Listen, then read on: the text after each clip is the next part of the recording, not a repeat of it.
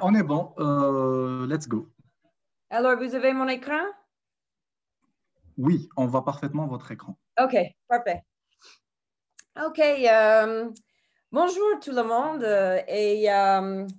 je vais parler un peu sur des pitchs parce que comme je sais par Sofiane que vous avez bien une challenge et il y a des pitchs qui viennent bientôt. C'est que je vais juste vous faire une introduction un petit peu, juste qu'est-ce que je fais, c'est que moi, je suis complètement full circle dans l'entrepreneuriat. Je suis fondatrice et managing director Boss Consulting.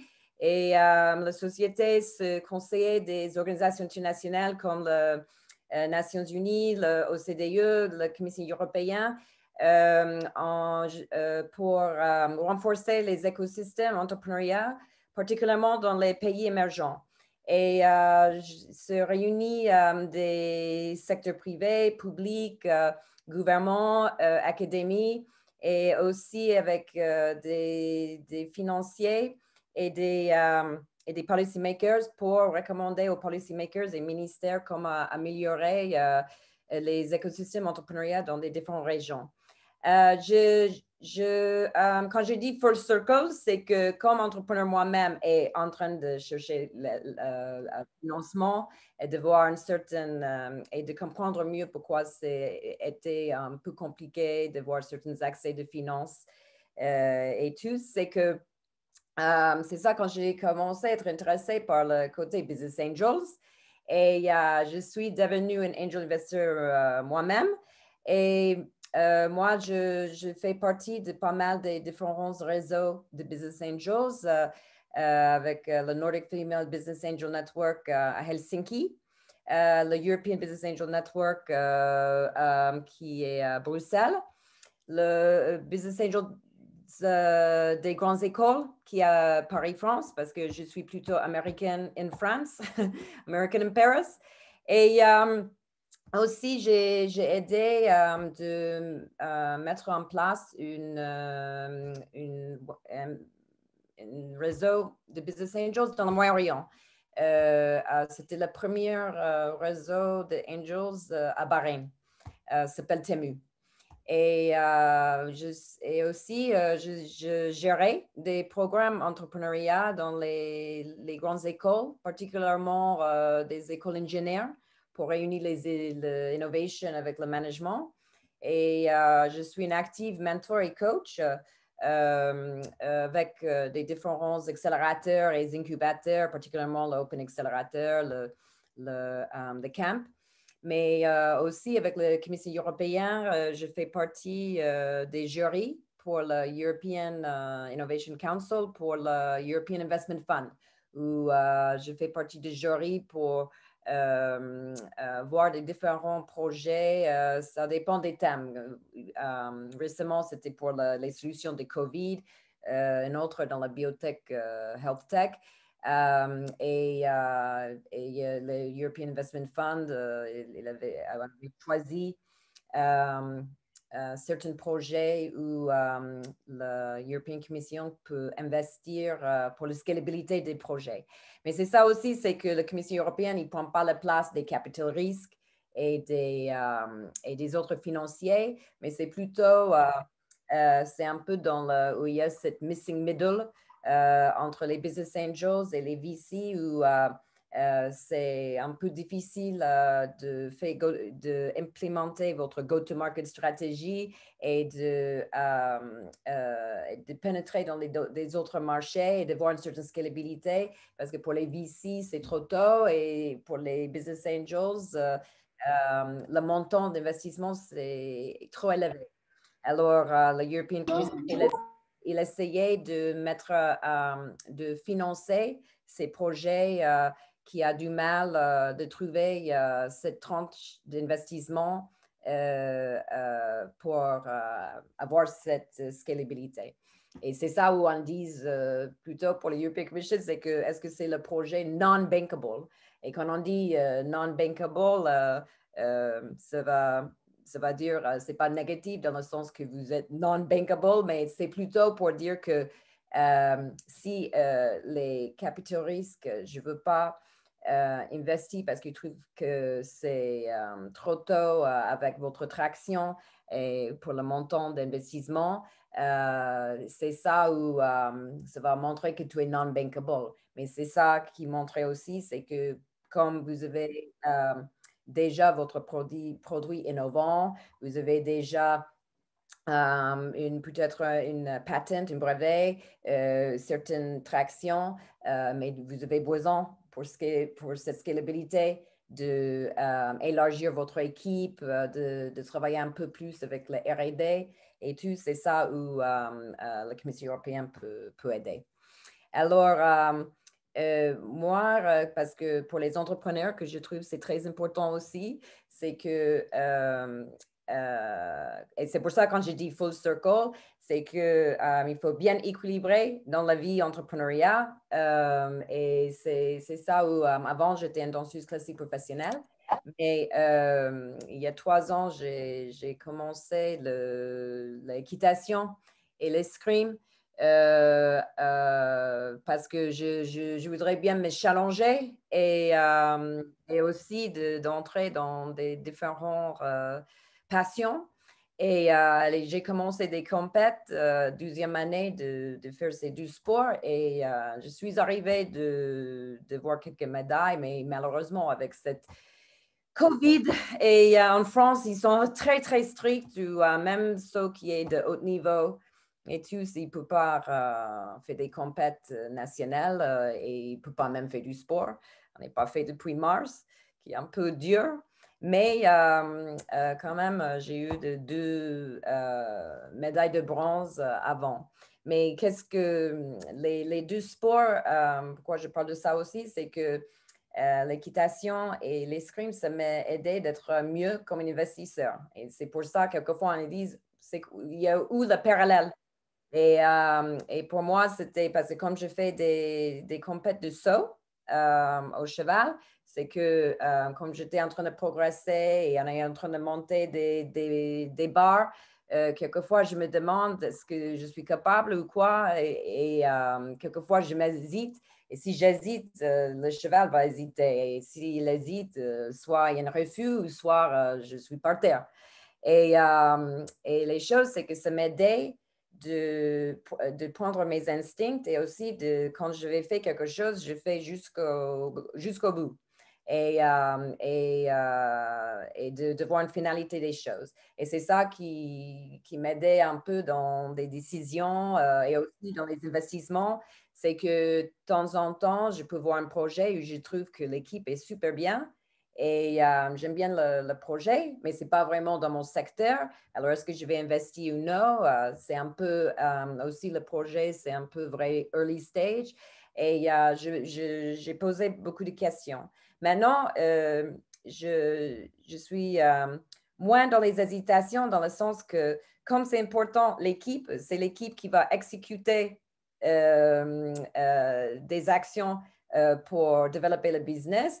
Si j'aime bien l'équipe et j'ai confiance à eux, et en plus, je vois que ce projet est innovant, il y avait pas mal de traction.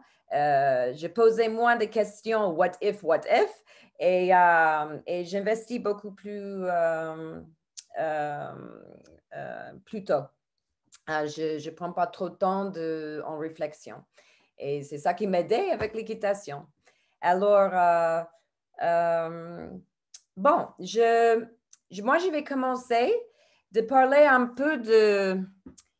C'est dur quand je ne vois pas des visages parce que je suis très humaine, moi. Alors, bon, tout le monde n'est pas son... Believe me, Audra, we are all here and we are all ears. OK. Parce que ça m'aidait de voir les visages comme ça m'aidait de voir qu'est-ce que se passe. OK, mais c'est bon, OK. Alors, je vais commencer avec de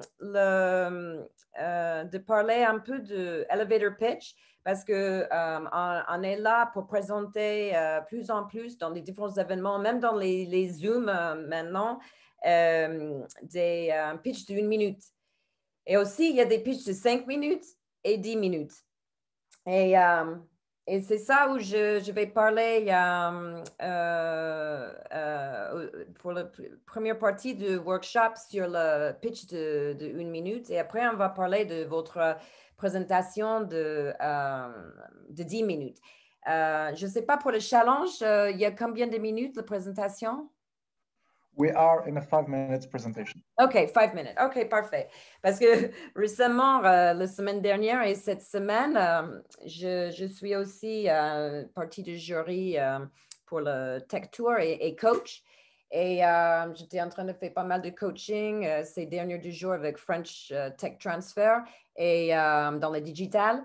Et la semaine dernière, c'était plutôt dans le digital health et biotech.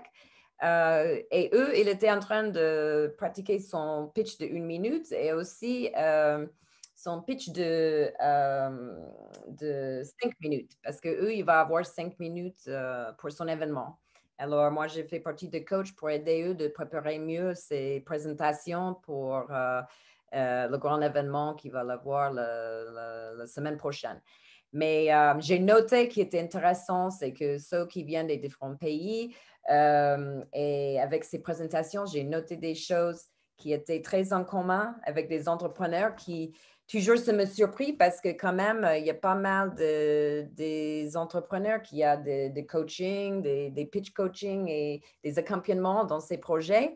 Mais quand même, quand il est en train de préparer sa présentation pour les investisseurs, il manque 2 ou 3 éléments où normalement l'entrepreneur sait c'est important. Mais qui est intéressant, c'est qu'il ne mettra pas en valeur dans son présentation, même il oublie. Et je vais parler de ces éléments après, mais c'est ça qui est intéressant de voir parce que pour vous, c'est ça que je vais être assez strict avec vous de certains slides que ce n'est pas la peine de même faire une pitch si vous n'avez pas ces slides. Alors, il y a combien qui est ici, Soufiane, dans le... Pour l'instant, ils sont 22. OK. Ouais. Parce que je pense aussi, Sofiane, si on peut faire un peu interactive de temps en temps avec ceux qui est là. Parce que je pense que c'est pas très bien. Et aussi, c'est que je pense vers la fin du workshop, s'il y a... par exemple, 3 ou 4 personnes qui veulent essayer de faire son pitch de 1 minute pour pratiquer devant les autres, pour qu'on peut donner un peu de conseils après. Moi, je serais intéressé de voir le pitch de Amira ou de Yamina, qui sont des mentors, start-upers, femmes, et on pourrait les utiliser comme des cobayes. OK, parfait. Ça serait intéressant aussi. OK, c'est bien. Parce que normalement, quand je donne des workshops, et ça, c'est quand c'est pour 3-4 heures, c'est qu'on travaille sur des pitchs et après, j'ai une elevator pitch scorecard où les autres participants, ils marquaient qu'est-ce que c'était bien, qu'est-ce qui manque ou quoi, ils donnent un peu ses feedbacks et après, la personne qui fait le pitch, il peut voir un peu comment améliorer tout ce qui n'est pas mal. C'est intéressant parce qu'il y a certaines qui prendront le rôle d'investisseurs aussi. Comme ça, ils comprennent qu'est-ce que les investisseurs cherchent aussi. OK. Pour commencer, alors, normalement, qu'est-ce que vous pensez c'est l'objectif d'une elevator pitch pour vous? Pourquoi par exemple, les investisseurs ou dans les événements, ils disent qu'ils voudraient bien que vous donniez une pitch dans 60 secondes? C'est quoi l'objectif?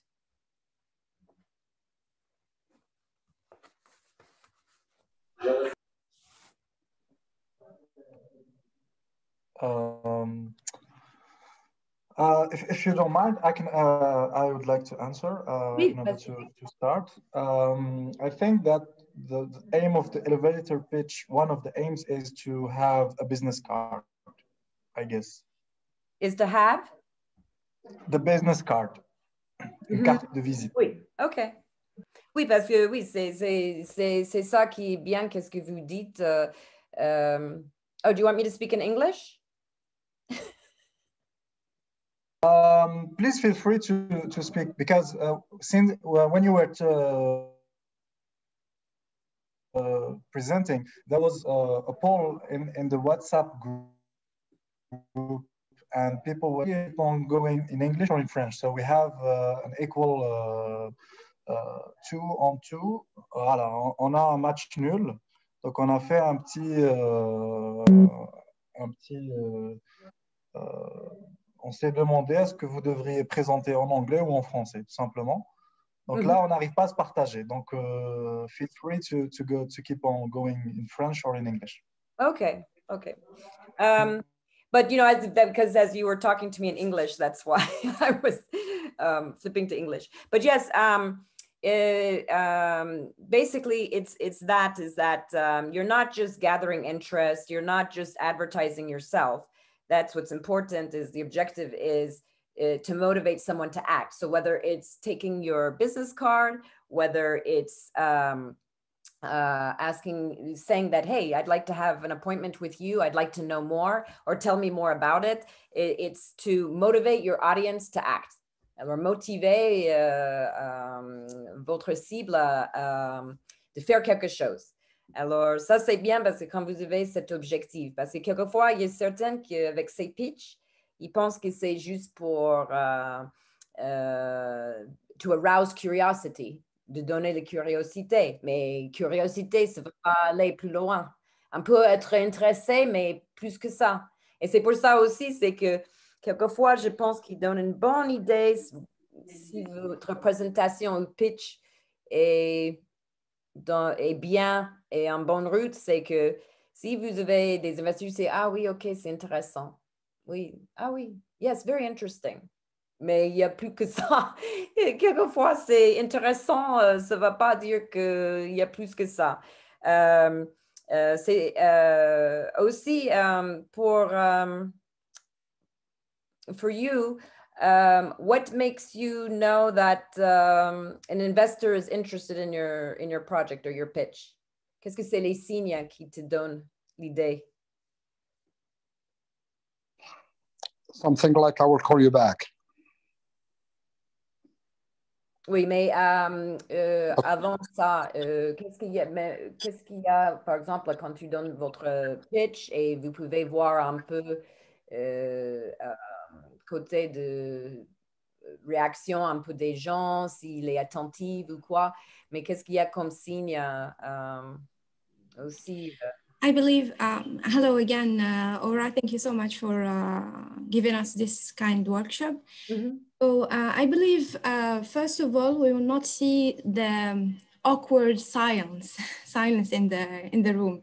Mm-hmm. So, the judges or the people, the investors, they start to ask questions. I believe questions are the first sign that we will see it directly during the pitch, and also they will ask like specific question in the process, or maybe the way how we will gain money. And exactly is that some entrepreneurs feel that when they're asked so many questions, sometimes they feel they're being poked, and so they get nervous that it wasn't clear. But actually, the more questions is exactly right. The more it shows that investors are interested, they want to know more. They even if they might be a bit difficult in their questions, it doesn't necessarily mean that they're doubting or they're not so sure about certain aspects of the project. So those are good signs, because actually silence, you have to be pretty worried.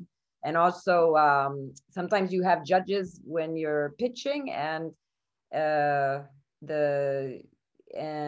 there's silence, and judges are supposed to ask certain questions, and it was difficult for some judges to come up with some questions, because in the end the presentation wasn't very clear that perked that interest. There are though 5 elements in your elevator pitch. that is very important. So once you know that, okay, the purpose of the elevator pitch is to motivate an audience to act, is that what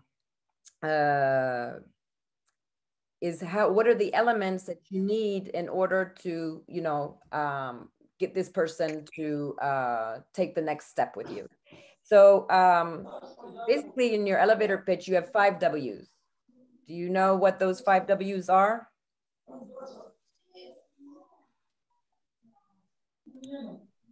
Not really.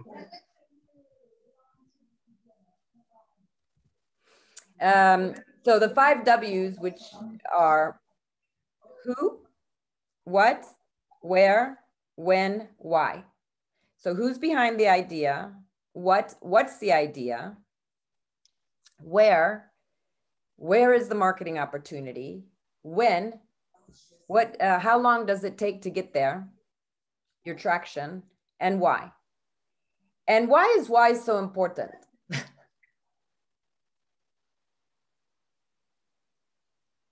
Out of all the W's, why is so important? To know the motivation of the startup, or no? Yes, so good. It's basically, why do I care? Why am I excited? Meaning you. And actually why is meaning is basically your passion. And actually, why is the storytelling? So, you know, some say like, oh, well, how do I show, you know, that I'm passionate about my project, you know, when I'm giving a pitch? But it's actually, by showing the passion, it's actually the storytelling that's behind it, you know, like why you even started this. For example, there was a project that I was coaching in the camp in the Aix-en-Provence in the Sud de France. And it was a project on bees and how to save the bees. And they have a project where they have urban beehives, where even in Paris or Milano, London, you can have on your apartment balconies these urban beehives that where there's just like this chimney where they can come through and make the honey, and you can see through the glass. And actually, once the honey is starting to make, you can just in the morning come take out these different compartments, have some honey and put it back. But you can see how the bees are working the honey and all. But they have, for their big data, to be able to see what's going on with these bees, and you know why we're having less and less bees. And so this was a project they came with. But when I got very interested in the project was, you know, I wasn't really intentionally thinking about the bee project or even thinking about investing in bees. But when he was presenting, he was also saying that his great-great-grandfather was a beekeeper. His grandfather was a beekeeper. He's a beekeeper. And was saying that his partner that did the project with him is the chief technology officer who helped with the data to be able to follow along, you know, like what is happening with the bees. And here was very interesting to me was that because of the whole generation of beekeepers and him being involved in it, you could see the passion about how he was seeing that there were less and less bees. It's becoming very serious with all the pollution and all. And what is the solution in order to save the bees? And so it was very interesting, you know, with the product they're offering, but of the fact that of the fact that, you know, that he's even growing up in it and within his family, that this is something that really is to his heart. So for me as an investor, I know that it's not that with the project that you're going to have a lot of highs and you're going to have a lot of lows. And this is where it's important that that when there's going to be some lows, that the project is so important for you that you're going to continue even with these obstacles, that you're going to make sure that you're going to endure to get to those next milestones because of the passion. So the storytelling, you know, is very important to add that. And I will tell you that I've had entrepreneurs where when they were getting angel investment, they were very, their angel investing, they got their angel investment, but then they were moving into scalability for VC, and on the venture capital, they were being advised not that, okay, it's all about the numbers, the bottom line, you need to just show the traction, etc. And they told the entrepreneurs to knock out the storytelling is not as important, because now you've already proven the traction, the innovation, the product. Now we're moving to the next stage. But even when you're looking for funding in the later series, even Series A and above, is that you don't want to lose that storytelling, because it's still the origin and DNA of your project. And for investors to be able to understand where that value proposition comes from, and where the heart of the project is, that comes from the storytelling. And when they put it back in the storytelling, they had a lot more interest and positive responses coming, because when they left out that storytelling, it was kind of hard to figure out, like, why did they actually offer this product? I mean, what really did they feel was so important that they felt that this particular market was in need? What made them think of coming up with these different products? And when you know the storytelling from behind it, the origin, this also helps one know how they can develop, diversify, and move into other markets from that storytelling. So that's very important. You want to sell them on the why. And at the same time, okay, so don't forget, okay, your 5 W's are the who's behind the idea, that's your team. What's the idea? So what is basically, what is the problem, the solution, and what are the, the benefits? And where, how long it takes to get there, that's, your traction. And when, the traction, and where, where's the marketing opportunity? Is this at the same time, when you're giving your 1-minute pitch, is it about convincing? Is it about convincing your audience?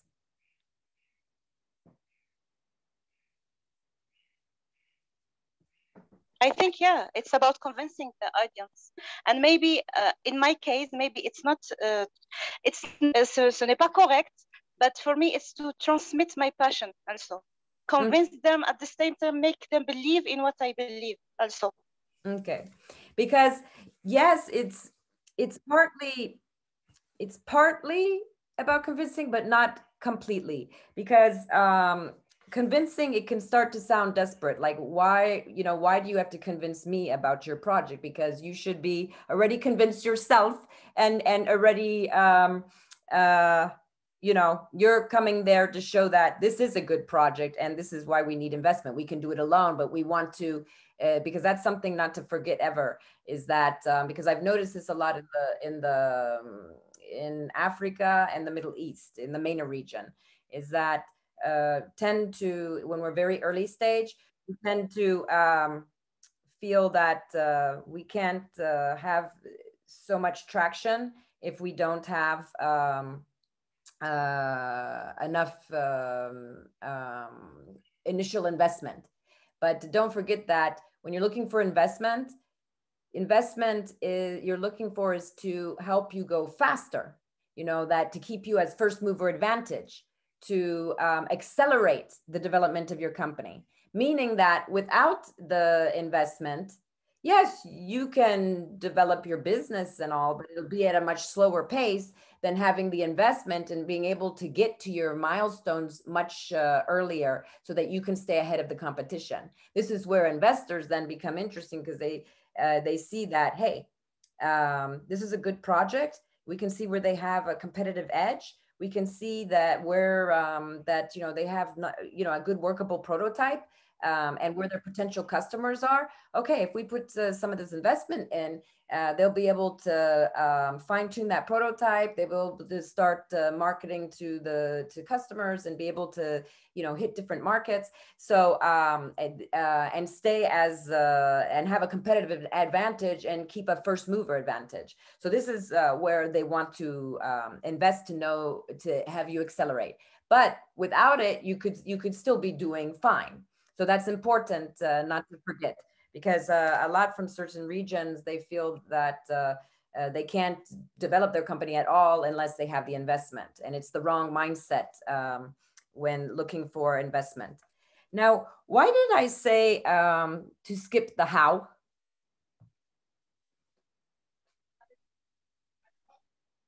I mean, why is there no how? There's 5 W's in your 1-minute pitch. Who, what, where, when, why. I believe to go there, it takes more than 5 minutes to explain how it works, to go to the details. It will take a lot of time, and perhaps the people get confused. Maybe they will get bored. So I believe it will not be smart to how. So that's exactly, is that the how is your 5-minute presentation. Because you're going more on how do you make money, you know, how does this work? It goes more into the explaining. So, and it's too long for 60 seconds. So for your 60 seconds, it's more giving the you know, those main who, what, where, when, why elements to get that attention, to make somebody want to take action, and then at the same time also is that depending on pitch events and things, like for example, Tech Tour, they do an elevator pitch of 1 minute the day before, and then they give a longer presentation the day after. But in between that time, when they have like a networking event before they give the presentations, those where they heard those elevator pitches, they were very interested because with certain projects from that 1 minute wanting to know more. Also, you see, when presenting, sometimes it's good also, even when it's just 1 minute, is like, what can you leave like attendees with where they won't, where they can remember you. And for example, and this was just something relatively really simple, but I remember I was at one event as a jury, and it was entrepreneur where they were having actually, this was before COVID, but the hand gels were for antibacterial hand gels, but it was with no side effects.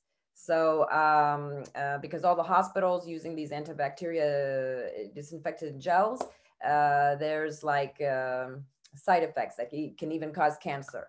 And so they came up with a product that's antibacterial disinfectants without the side effects. And but when he came up, right before he spoke, he said, "You see my hands? You see my hands? Well, how many of us are using hand gels all of the time?" Or, you know, and now actually we're using a lot of them. I actually want his product now, but and he was, you know, but you see, he was showing in the beginning, okay, you know, you see my hands, you see how, you know, and like this, something as simple as that. But why I say is because he was in a sector that I wasn't coaching or involved. And when there was like a break, was walking down the hall and I saw him and I was like, "Ah, you're the hands man," you know, and I said, "Yeah, that was a pretty good pitch." And then I started talking some more and hearing more about his project, and I liked and I saw actually the real importance of it, and I was actually surprised, you know, how much side effects were in these gels. So you see that that got me to get very interested in his project, you know, like, and remember him just from these hands. So sometimes, like, if you have something, I mean, one person had something that had in his project in biology and stuff, and he was like showing like this small kind of rock. But it's like these little things that can kind of, you know, trigger, you know, to remember, to kind of give that, because you're going to have so many, you know, in these type of pitching events, you know, you have, especially if they're giving a 1 minute, not that presenting, and you need to set yourself a little apart from the others, you know, to give that kind of unique remembrance. I wanted to also, like, when we say, just to see if you all best understand about when we say motivate someone to act, the objective of the elevator pitch is like a movie trailer. Okay, you have normally a movie trailer is 100 to 120 seconds. What do you what do you think is the goal of a movie trailer? You know, bande annonce. Qu'est-ce que c'est l'objectif de la bande annonce au cinéma? C'est un petit résumé du film, un petit extrait du film, voilà. Mm-hmm. Pour avoir une idée de quoi va ressembler le film et comment il va être. De quoi parler le film. I believe also to get the attraction audience. They will give you like a small hint about the movie, but most of the time will be getting attraction. I would like to remember all the participants. There is no wrong answer. So this kind of workshop is to be able to exchange. So be free to ask any question if you have, okay? Yeah, because there's never a wrong answer.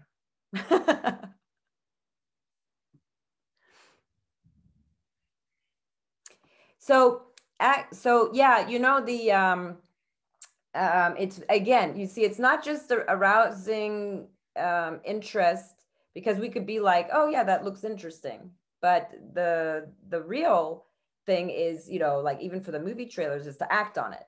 But it's not, and when we say act on it, okay, the movie trailer, is it just to ensure that those who are at the movie in that movie you know, auditorium, do they just want to make sure they get the majority of those people to want to go see that movie? And you see, it's not just those, because actually their goal in the movie trailer is not you in that cinema room.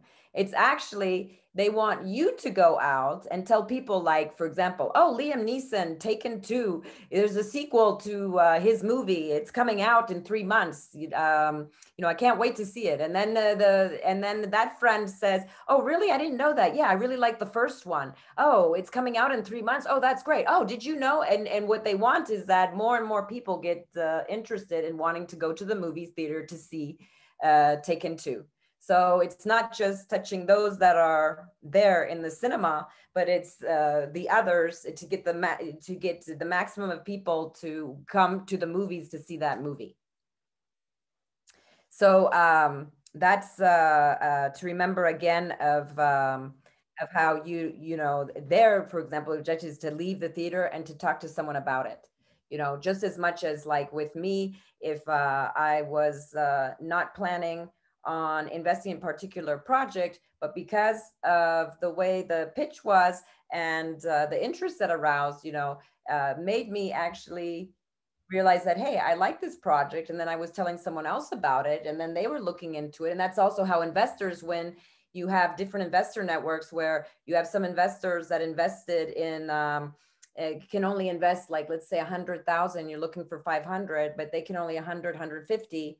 But then because they really like your project, they're going to go to another angel network and say, hey, we got this project and we raised 200, but they need actually 500,000. What would you be interested in investing with us, this project? And that's where they like to coordinate with other angel networks. So you see, it's not just the angels there, but it's also bringing in other angel networks too, to invest in your project. Also for your pitch, remember, talk in numbers and not percentages. You know, so for example, in some storytelling, if you want to say that, like, let's say you found some product that targets, let's say, children with autism. So you say that, you know, this, like, there are, you know, this amount of people with autism, on the autism spectrum, you know, in this country, and etc. So you see, because if you talk in percentages, if the investor's not, in that particular sector, they won't know really percentage of what is the market like and all. By numbers, it's easier to be able to quantify. Also, at the same time, yes, to avoid talking in with too many adjectives, because sometimes we tend to say, oh, it's revolutionary, it's disruptive, it's sometimes that actually minimizes the innovation of the pitch. It's for example, imagine, well, I mean, most of us aren't flying around anymore. Moi, j'ai pas pris un avion depuis, je sais pas quand, depuis un an. Alors, c'est ça, c'est que normalement, tu sais, quand tu prends un avion, you have the flight attendant. And one time when I was traveling, she was saying, be very careful, fais très attention, parce que c'est extrêmement plein, tu sais, avec des valises et tous en eau. It's very, very, it's extremely full in the overhead bin. Be very careful. And I was thinking, extremely full. I mean, how could you be extremely full? Full is full. How can you be more full than full? Alors, so, and sometimes we tend to want to put an accent on the importance of certain aspects of our product or the technology, and we tend to use too many adjectives, where actually the investor could end up being how would you say, deafened by it, immune by it, like the feedback you'd want to get is less than what you would expect. To be careful not to use too much adjectives, and to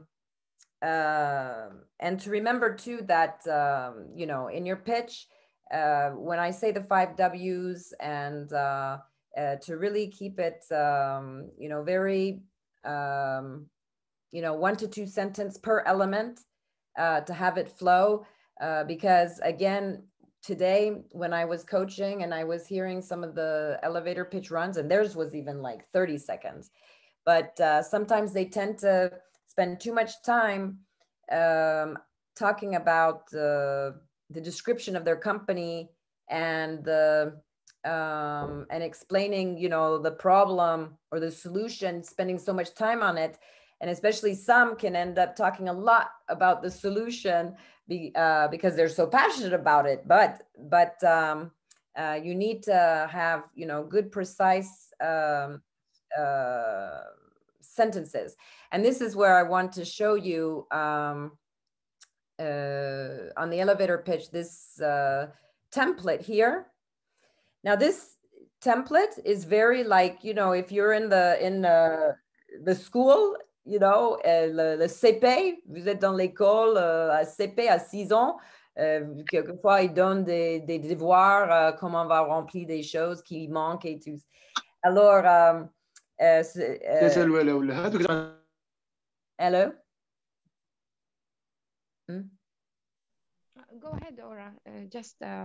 Oh, I thought someone was talking to me. But by them continuing, and even continuing in the same network and circles, by seeing the traction and the milestones being achieved, actually investors end up seeing that the company is less risky than they thought from before. They see the development and they like the team before. And so then with the timing, it's like, hey, we think this is a good project. We want to invest.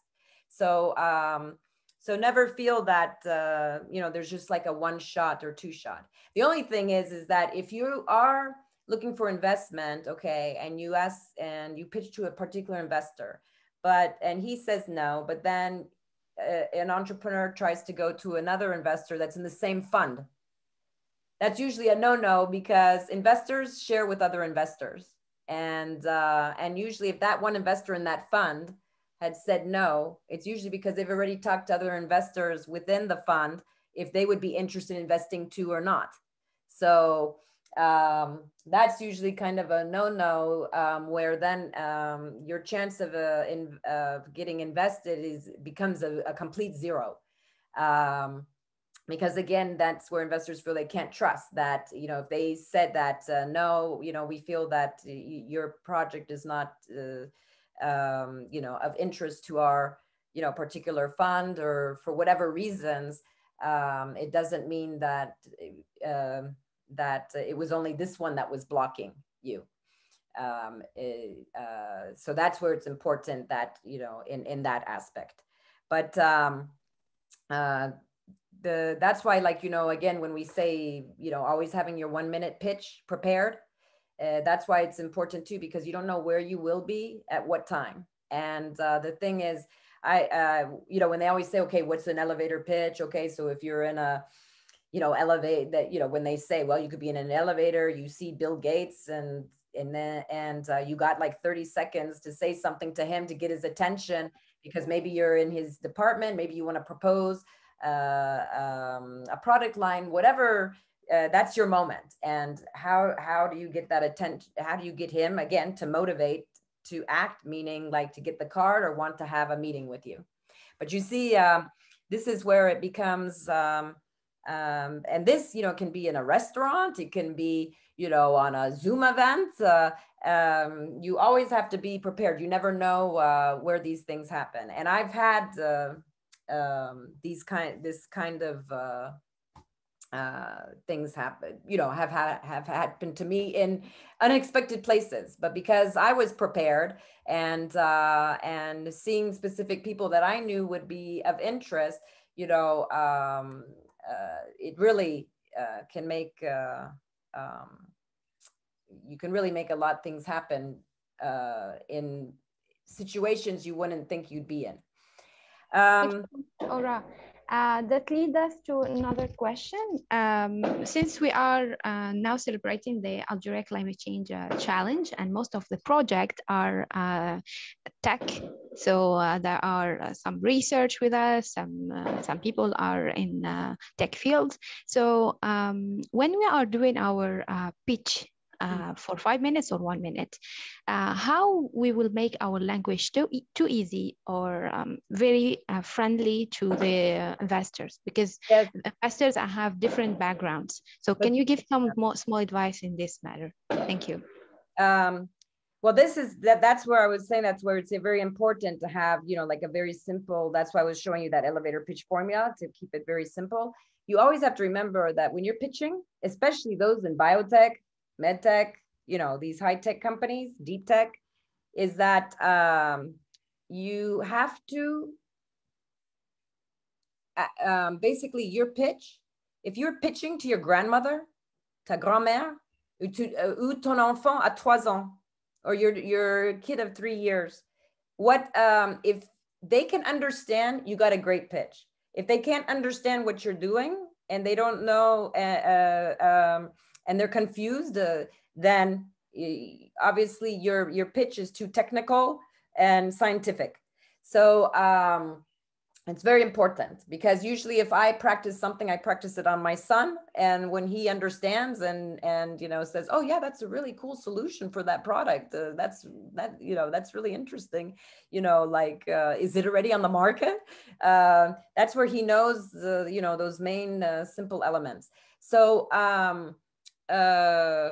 especially, again, you see, when talking about the technology, you don't want to use a lot of those, you know, really complicated words and all. You want to make it very simple so that even those people who aren't in the sector. And why I say that is that I remember I was sitting listening to pitches, and this one presentation was in the cybersecurity, and I, you know, I don't invest in cybersecurity. And what was interesting was that as he was pitching, you know, I you know, giving the problem, here's the solution, here's the technology that we have, this is what's innovative, that's the value proposition, this is our secret sauce. And I saw the strategic partners, and I was like, gosh, this could be like another Google. And the thing was, because I was able to understand very simply, you know, I didn't know all the technical behind, you know, the cybersecurity. I could just see that he had great strategic partners, good team with an advisory board that was very exemplary. I could see where, you know, they had the solution to the problem and where they had a first mover advantage. They gave a good competitive matrix on, you know, where the competition was. And because I could see really like how they would make money, what the business model, that they had a good, strong business model behind, I was interested to invest when I never thought I would invest in cybersecurity.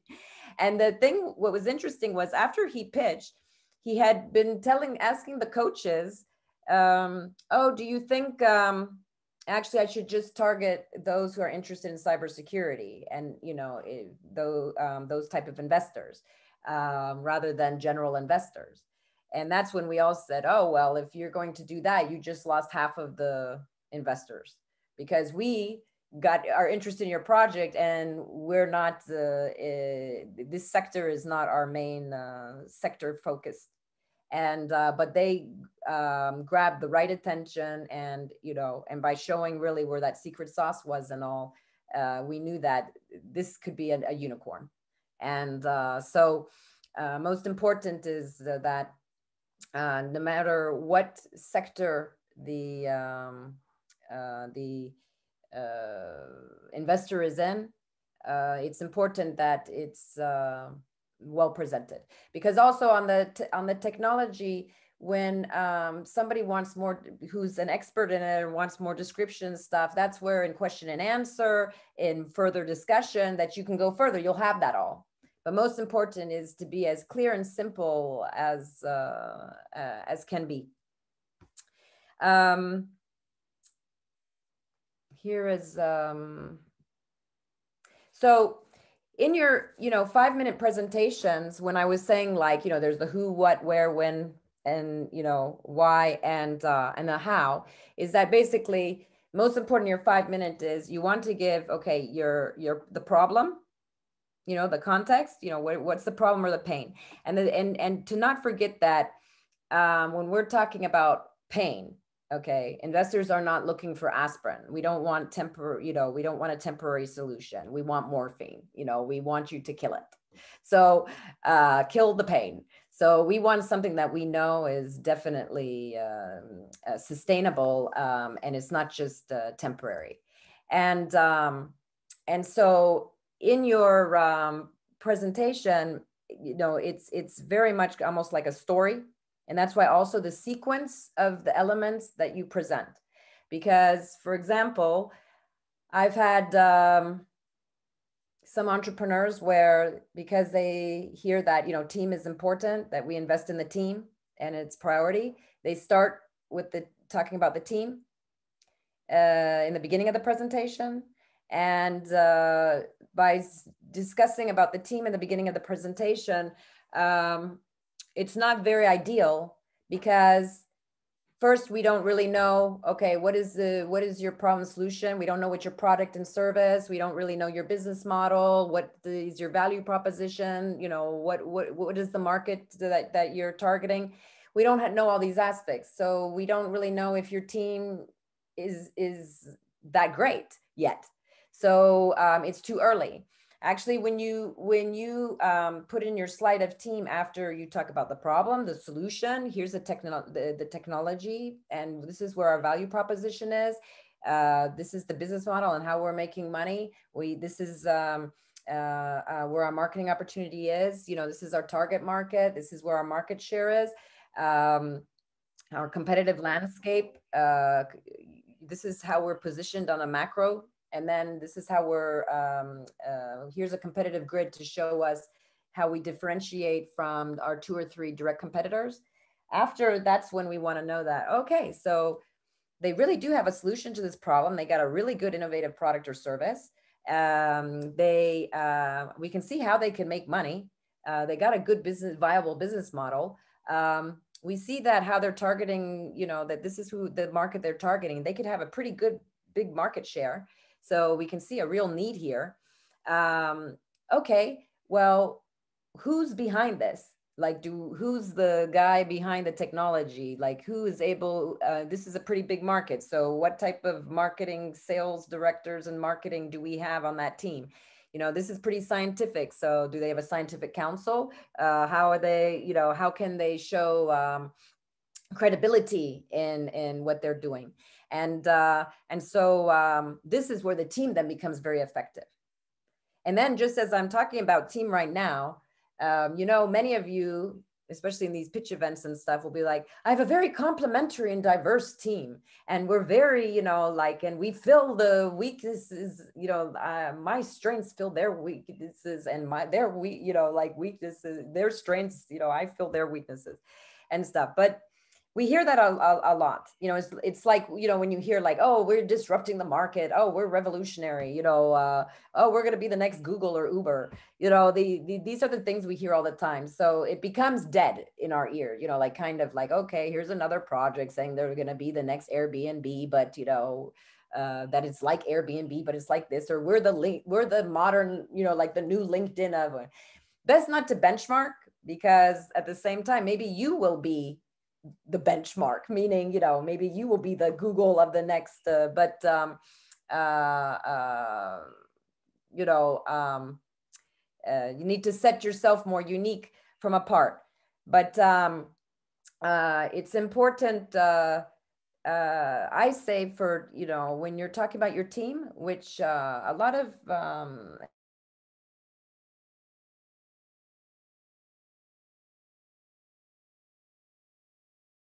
I think your mic went off. Yeah. That's it. Is it good now? Yeah, now we can hear you. Okay. Where was I last? I see Sofian. Hello. I see a face, another face. Feeling better? Okay, I feel like I'm in Algeria now. I feel like I traveled somewhere. Okay, yeah, I was talking about the team. Okay, I don't know what was the last thing I said. There was just a few seconds, complementary competence team. Like they're trying to have diverse skills, but they are missing the whole point. Is that we always hear this in presentations. Actually, what is very effective and what investors are starting to like, because this is what I've been preparing my entrepreneurs, you know, many entrepreneurs, is that I tell them in their team, show the milestones and traction of what each team member did. So for example, if you got someone, and especially it's important for the young, you know, people who are like a young team, because that's where some investors think like, do they have enough experience? You know, how are they really going to take this company to the next, you know, level? How are they going to develop it? You know, I don't know if this one's as technical savvy as, but by showing the traction, this is where it's interesting, where, for example, somebody in the sales, maybe their professional experience that, you know, they've had, you know, very good sales records and all, is to show, you know, like the potential of, you know, where this company can go by each team member. So for example, like if somebody had an app and they were showing that the marketing director and for example, you know, the community manager, okay, that's also part of the team, shows that when they just started the company, they had this many users, and that with, you know, like Hugo, in just let's say 6 months, he ended up with 3 times as much of the users. You see, this is interesting traction for investors, because they say, oh, you know, they just started and he already has that many, this company already has that many users because of Hugo. So that you can see like where actually where their skills and potential is in scaling up the company. So that's what's interesting on the team side. Thank you so much, Audra. Actually, yes, vulnerability and authenticity of the team will always be like a milestone for them, to be shown to the judges or to the investors. So how you think, is it important to have an experience before, or like teams, they are young, they want to launch their own startup, they need experience, or maybe that's where like, for example, it's always good to have experience, but at the same time, you know, like for Americans, it's, you know, actually what you do on the ground. You know, it's not like, okay, I got an MBA, but what have they actually done with their MBA? You know, it actually depends on the countries who you're pitching to. But the thing is, for example, you show your experience, but at the same time, type of traction that you've had, like what you're doing, you know, on the ground, presently, that's what's interesting too, is, you know, the what you're achieving, you know, presently within the company, what you've been able to do from, let's say, 6 months ago to now. That's why I was saying traction is interesting to see for each team member. But also, like, if you don't have that, that's why also for a young team, it's important to have an advisory board. And that's where it's important that you show on your team a slide that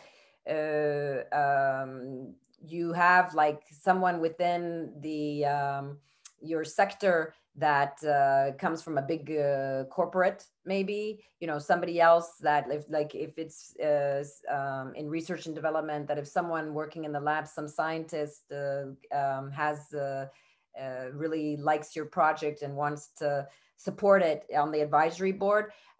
This also depending if it's more scientific or not, having a scientific council, but by having an advisory board, you know, with a young team, that really helps in the pitch. Because, for example, we had once this one, he came because we invest mostly in team, because when there's just one entrepreneur, usually as business angels say, look, you need to come back, you know, you can't develop this company on your own, you need to get the right people. And the thing is that the reason we invited to hear his pitch anyway was because we saw that, okay, he's alone, but on the advisory board, he had the director of Facebook of France. He had the director of marketing for Google. He had like these very well-known advisory board members in these companies that were part of his board.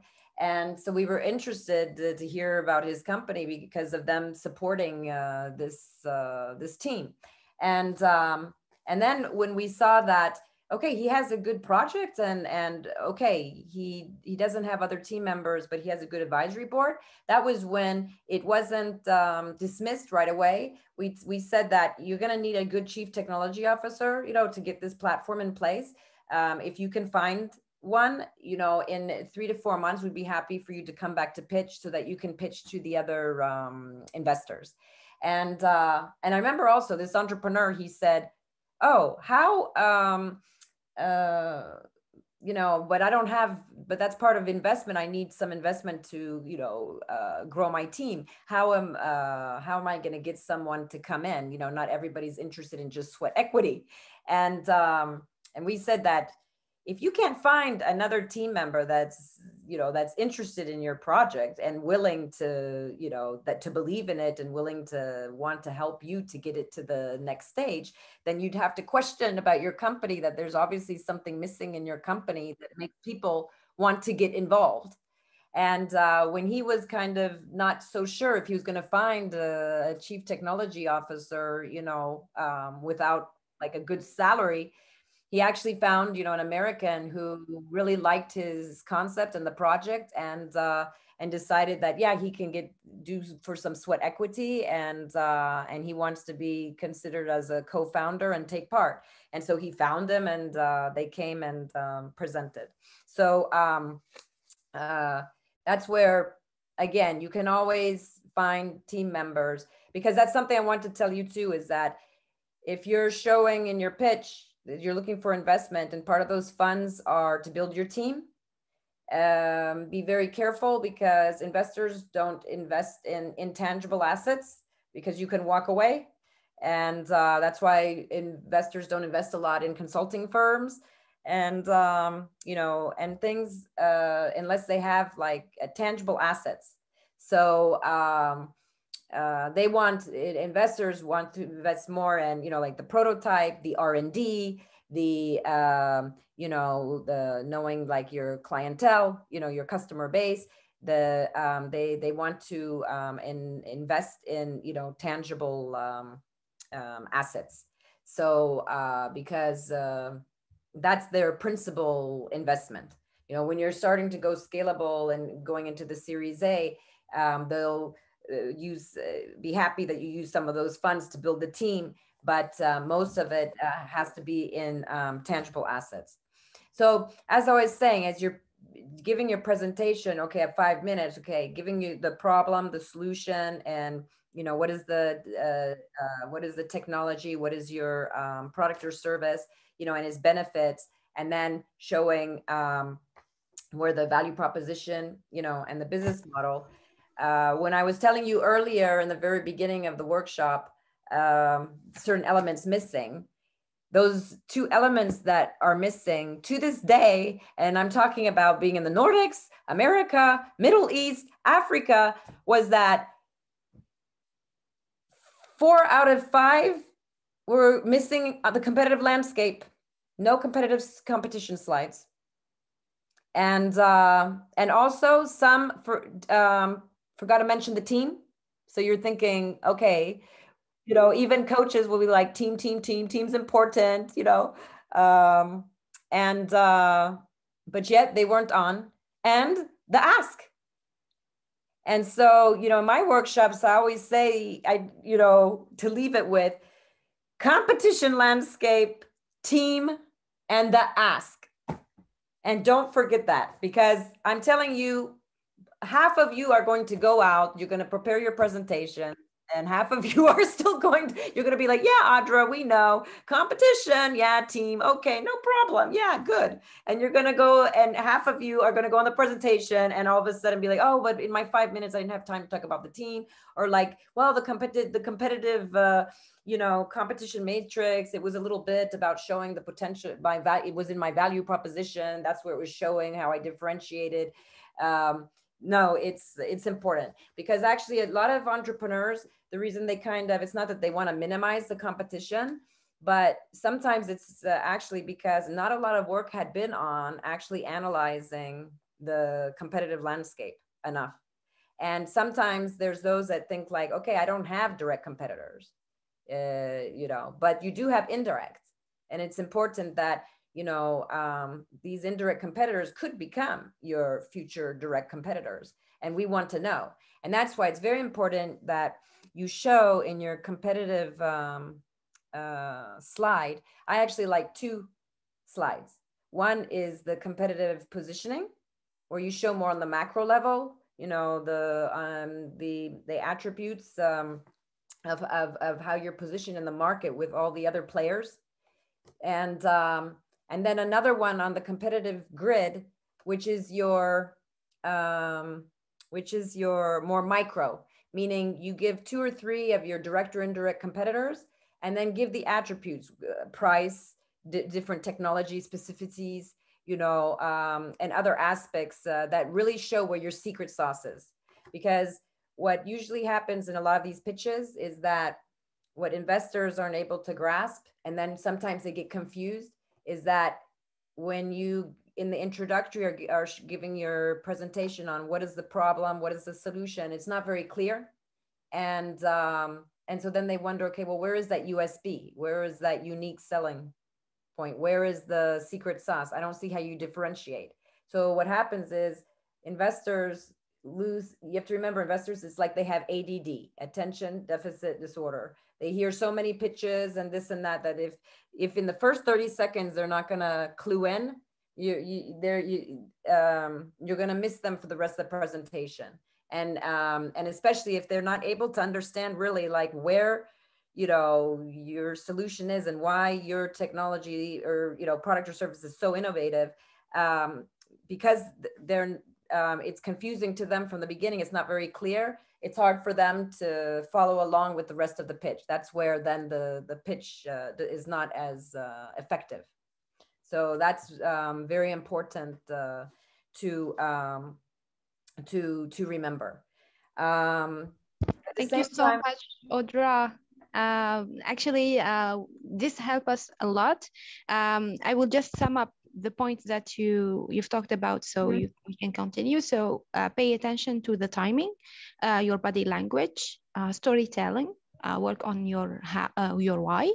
So being vulnerable during your presentation, being authentic, and also make sure to focus on. At the very end, what's always very nice that I tell my entrepreneurs is that, you know, if you put a slide that shows like, you know, 10 reasons to invest, for example, and you give like 10 different reasons why you should invest in your company, it's always a nice slide to have at the end, because it kind of summarizes and reminds, you know, of like why this company is so innovative and not. I wanted to just give you one example of a company before closing the workshop. One example, a company that it was students that I coached in at Polytechnique. In is it fine that I'm speaking English? Do you want me to switch to French at the end?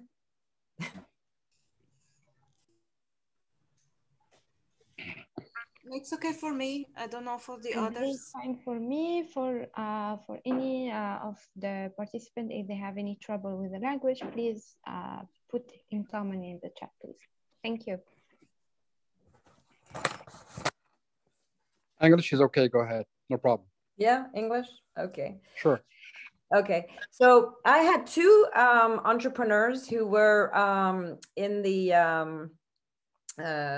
in one of my entrepreneurship programs, and they had a project where, you know, they had, you know, in their smartphone where you can attach a device where you can print pictures right away. So it's kind of like a Polaroid, but you can use your own phone and you can print pictures. And then they've said that later they can also print business cards and things right away and share the photos and all. Well, they actually had pitched and presented to the 3 super business angels in France, Simoncini, Xavier Niel, and what's this? Xavier Niel, Marc Simoncini, and oh, what's his name? But these 3 super business angels, they and they came to me and said, hey, you know, they want to invest in our company. They're willing to put 200,000 euro. And I said, oh, really? I said, well, that's great. And I said, well, for how much equity? And they go 30%. And I said, 30%, you know, at this point in time with your company? I said, wow, that's kind of a lot. And they said, why? They said, these are the 3 super business angels. Oh yeah, Jean Grandjean. So Grandjean, Simoncini, and Xavier Niel. And they said, but, you know, these super business angels have a big network, and they'll be able to help us to develop our business. I think it's worth it, no? And I told them, look, I'm your coach, professor. You know, it's you who's piloting the project. It's you who makes the decision, but I will give you a red flag that it's very early on. You don't have, you know, a second version of your prototype. We don't know what your customer base, you don't have a clients yet. Yeah, and you know, usually would be better because with your type of product, if you went onto a crowdfunding platform, you would be able to see geographically who's interested in your product, you know, what's the potential of customers and clients. So you could even already give like a forecasting of, you know, of potential clients. So I said that I just feel it's a little bit early to have that much traction. You know, you would be able to get your patent and so you can justify your valuation. I said because you don't have enough traction, you can't justify your valuation, and that's why they're taking more equity, because they're showing that you haven't reached these specific milestones. So, you know, we're going to take this much equity to help you get there. So I said, but, you know, it's up to you. And I was surprised because they came back to me, and, you know, these are 20, 21-year-old, you know, like, I think if I was there at that time being young and these super business angels saying, hey, we'll put 200,000 euros in, and I'm doing an academic program, you know, in a school, I think I would have been tempted, very tempted too. And they came back and they said, look, we decided that you're right, that we don't have enough traction and we're probably giving too much equity. So we're going to go to an accelerator and a hardware accelerator, finish next prototype and go on to the crowdfunding.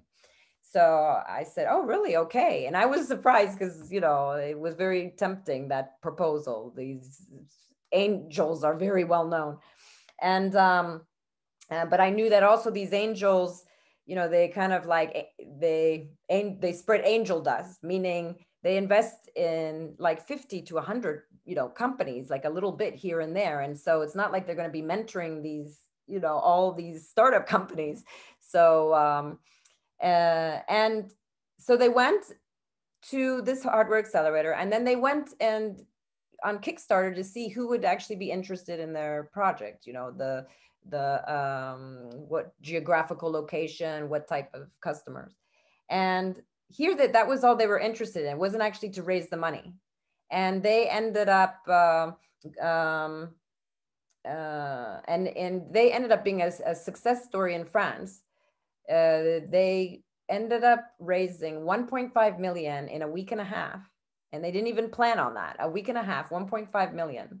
And they came to me and said, hey, Audra, we didn't give up any equity and we have 1.5 million. And look at all of these potential clients. And look, actually, it's America and the UK that's more interested. And here we were targeting France. So they changed their target market, and then decided also, because they had Berkeley that was helping them with their project on the school side, decided to go to California and develop and start, you know, putting it to market. And now they're like on Series C, Series D. But this is just to show you a little bit as an example of, you know, how important traction is. And, you know, and also when that also investors, if they're asking for more equity, it's usually because you're not able to justify your valuation. You don't have enough traction. So you want to have as much traction as you possibly can before going to investors. Because as I said, it's investors are there to help accelerate and develop your company. And that's important. Just a question, Audra, please. At any stage, can you define what stage they've been in ideation or MVP? The startup that you're talking about? Yes, because they were preparing their prototype, you know, like a second version of their prototype. So they were really in the very early stage, not, you know, right before the MVP. Mm-hmm. Thank you. Yeah, and also just to let you know too, is why I had been mentioning business model many times and why it's important in your pitch. You know, how you're making money and in that business model, because it's basically the DNA and the heart of your project, is because, you know, business plans, you know, for example, are all great. And when you present a business plan, but it's more like a roadmap, you know, things can change. You're going to have to modify it, but it helps you with vision, you know, where you want to go. And it's always good to check in, because sometimes we might detour from it. And it's always good to go back to the business plan and see, like, okay, I detoured from it. Is it for a good reason or not a good reason? Is it because I got distracted, or is it because really actually we have a market that's more interested in our project than the target market we initially thought?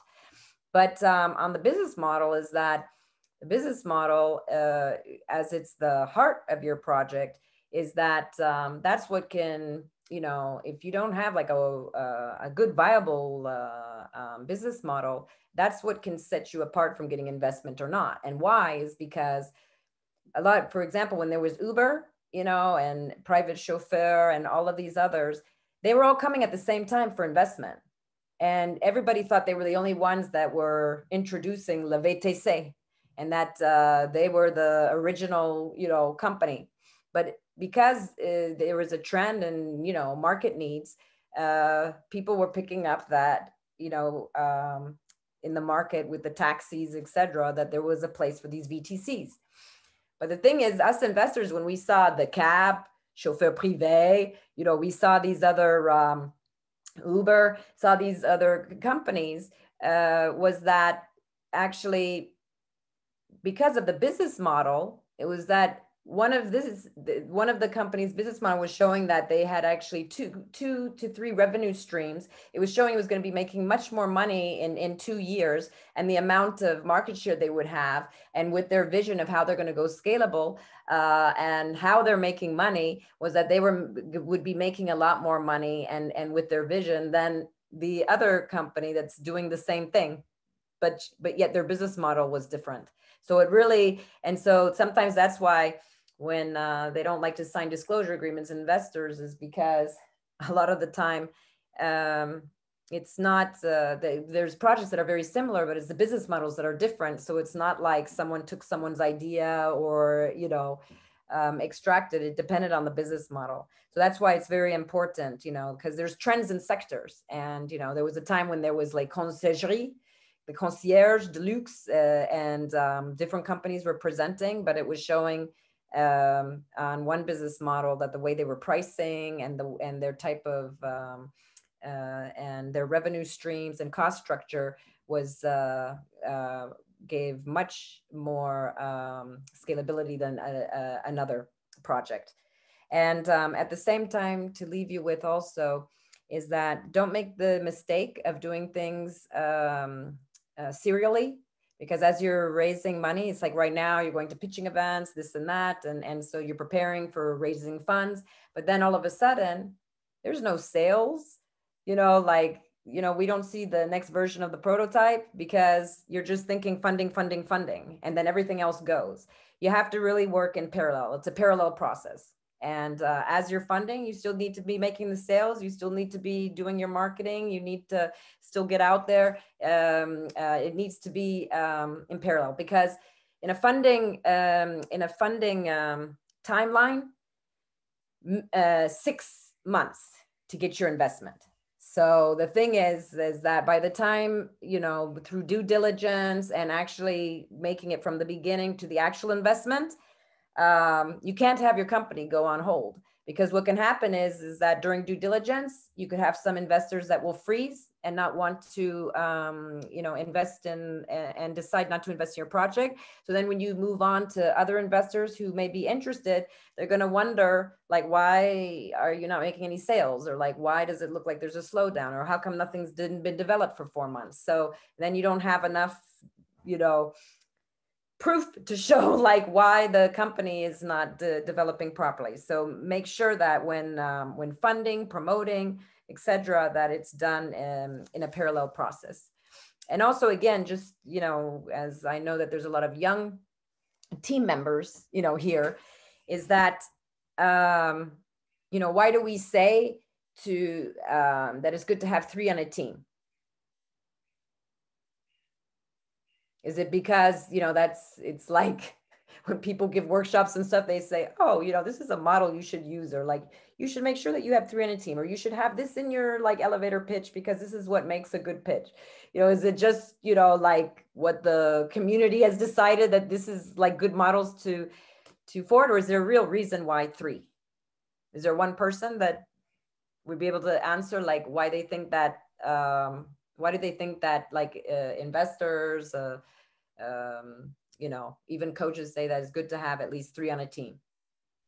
I think that it's a little bit about the communication, because I think it's scientifically proven that when you're 3, you can communicate easier than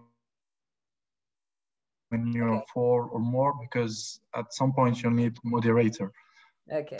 Well, I always hear this, you know, that it's because you always have like that if there's 2 that may be disagreeing, there's one that, you know, can, you know, help. And that's true, you know, which is good, but it's actually not the main reason. I would say it's like one of the reasons, but not the main. The main reason is because you need 1 to make it, 1 to sell it, and 1 to collect it. And make it meaning, you know, who's the innovator, who's the one that makes the product. who's the one that sells it, and then collect it, meaning, you know, managing and finance. And when you have those three main skills, you can pretty much for 2-3 years, you know, develop the business, having those three main roles. So that's why usually they say it's good to have at least three, because it's these three main skills that are most important in developing a business. So that's where you also, before looking for investment, you want to make sure you have your three, you know, three, because those are the three main skills, and that's what kind of makes or breaks. And that's why, again, if you just happen to have two, who's on your advisory board? You know, do you have someone on the advisory board who's, for example, maybe you don't have someone in like a marketing director, and he's kind of like CEO marketing, but not exactly a marketing director. And you can, on the advisory board, have someone who's, you know, head director in your sector in a company that supports and is able to give some of their savoir-faire until you find, you know, someone to join completely your team. And then also to remember that, you know, with patents, don't think that patents is defensibility. You know, maybe for drugs, yes, but it's not patents that's going to give you that defensibility. You have to know that there's other aspects like in your business that are just as important. It's not just patents that's going to give you that competitive advantage.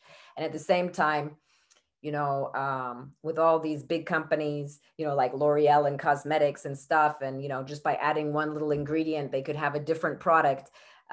Is that, do you really want to litigate against the giants? By the time you go through the whole process, you see, you could have already been moving on to, you know, to fine tuning or developing your products and modifying.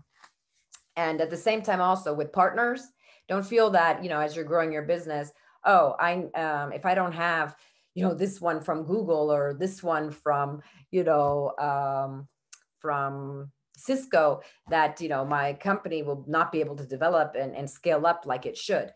Don't put too much obsession and make it a focal point to partners, because, you know, what's so big about taking, you know,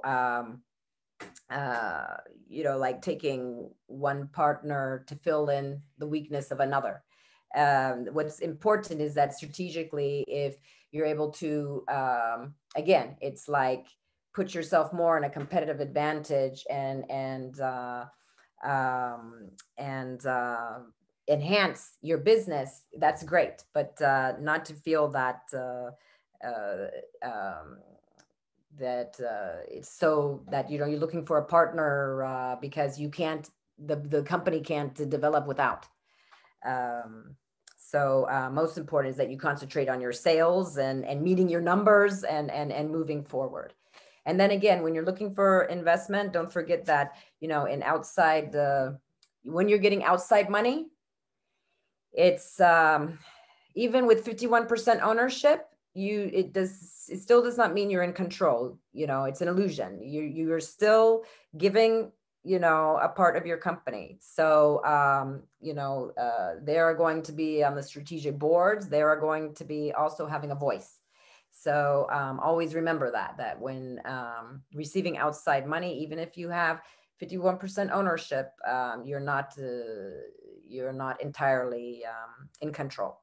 And at the same time too, when pitching, if you're pitching instead of prototyping, you want to remember that if you have to have the complete package. So you have to at least have a workable prototype when you're pitching.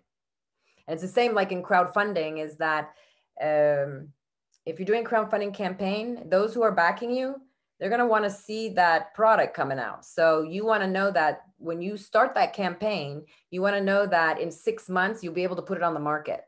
So that's how you know also when is the right timing to start a crowdfunding.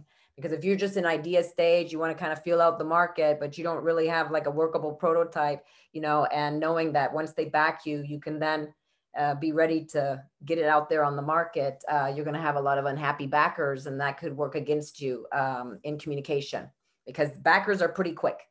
And that's why also anybody who's doing crowdfunding platforms or, you know, online raising money, you have to constantly let the investors know what's going on, even if it's bad.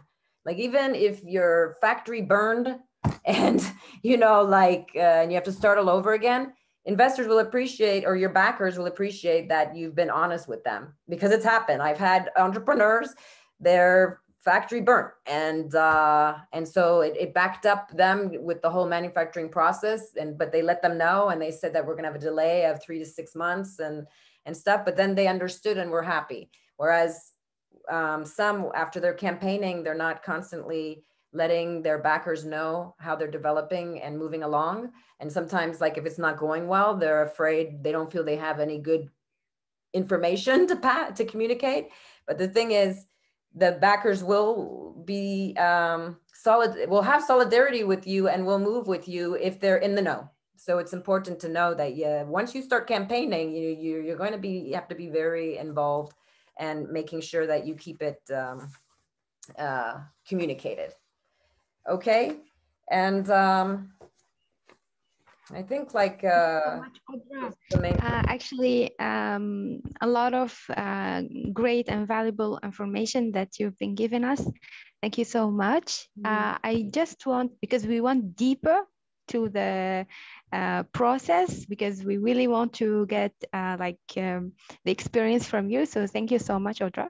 But I want to have small advices about the skills. When you are seeing some project in front of you, like how you will define the soft skills. What are the main soft skills that you want to see in during the pitch? Well, that's exactly that. You know, when you're talking about the team, you see, that's where it's interesting to hear more about the backgrounds of, you know, of each of the members on like I was saying, you know, with the project being, you know, with the entrepreneur being a beekeeper, and, you know, and his family in the beekeeping, and him, how he really wants to save the bees. You know, there's that personal aspect. That's why the storytelling, you know, gives you that personal aspect. That actually enhances, you know, like the whole origin and the DNA of, you know, that's behind the company.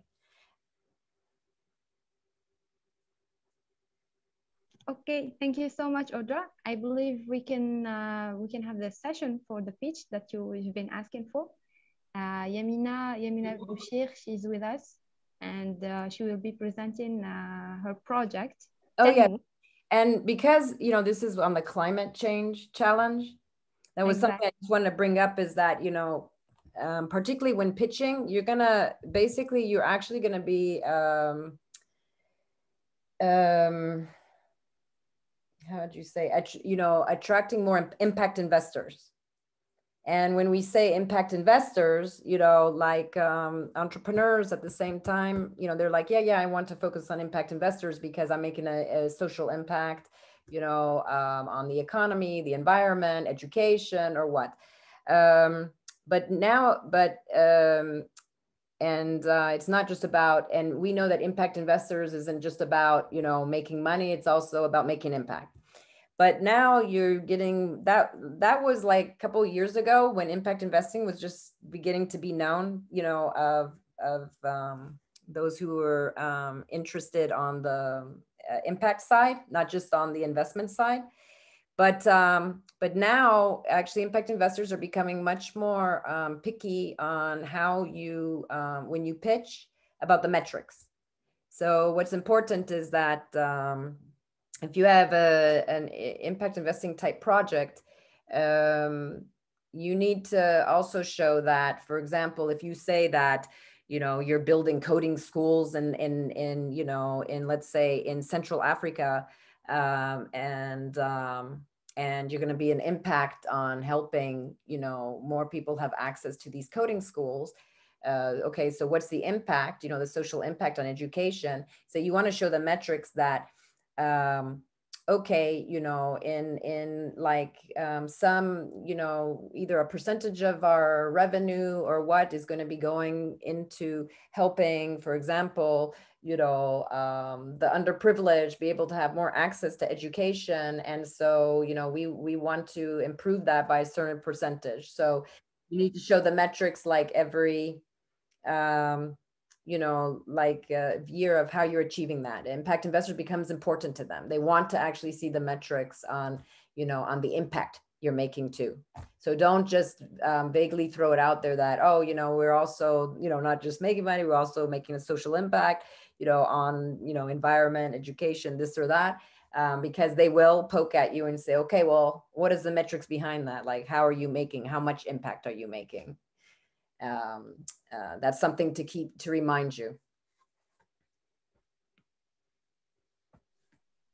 Thank you so much, Audra. Again, I believe we can have the simulation pitch with Yamina.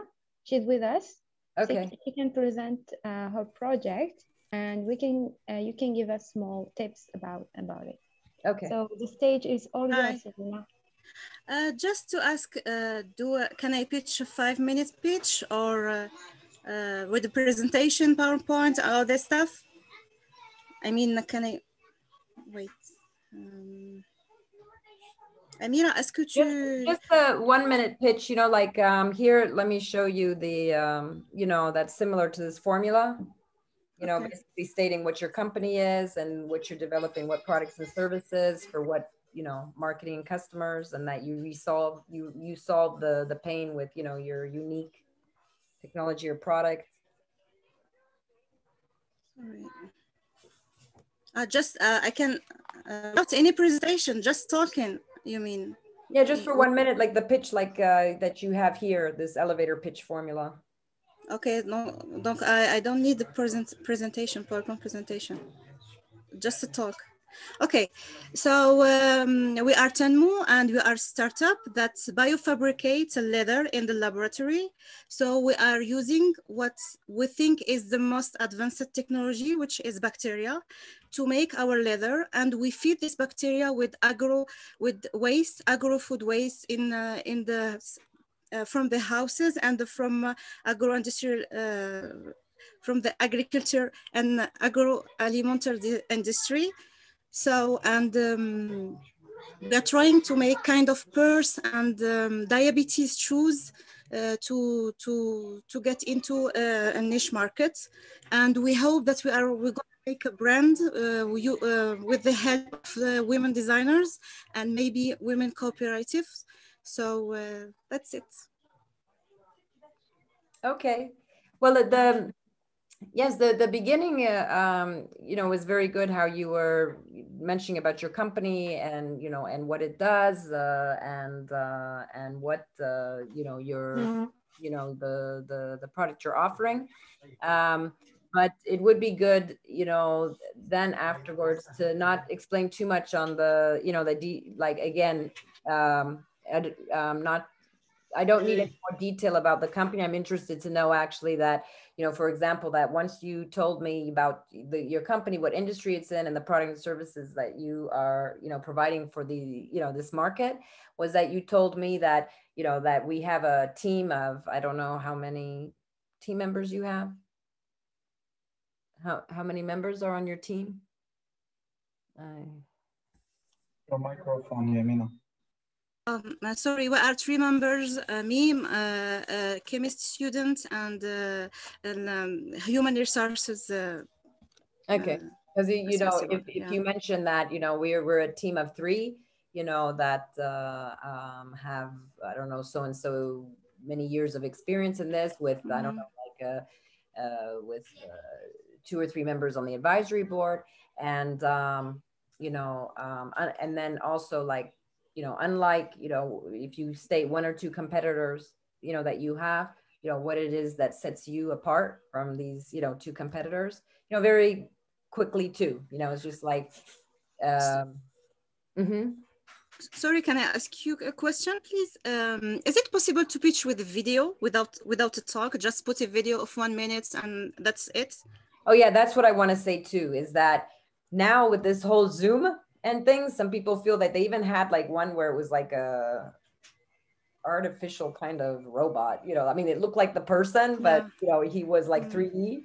And especially now when we're even offline, because we invest in people, you know, the thing is by being also offline, by hearing a video, you know, of a 1 minute pitch and not the actual person, and or just seeing this 3D figure, there's not this connection, and you can't feel through the person's voice and how they're talking, like how, you know, really passionate about the project. I mean, you can feel a lot of things through body language, through the voice.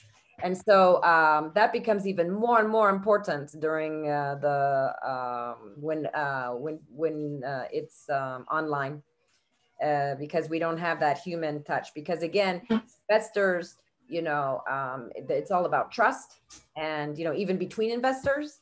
So the more they have on that, you know, on that human aspect, and being able to feel the body language, the voice, the passion, and all. It's important more live. Okay. Okay, thank you. Mm-hmm. Because also you could end up having anybody do some, because also the way you present the pitch lets us know actually how much you're really like, where you may not know it, but we can feel like where we can feel your expertise on it, your knowledge on it. It's all through the voice and communicating. And, you know, sometimes that's why if they spend too much time on the problem and the solution, you know, in the introductory, it's because they're wanting to almost, you know, they're trying to convince and over convince, you know, and which also tells us that, you know, like, obviously there's something they're not confident about, you know, like certain aspects of their company, you know, when feeling that they have to convince and over explain, you know, why this is so important and why we have this solution. So it really plays a big part. So don't ever lose the human aspect of. Okay, thank you. Okay, I have time for one more if there's.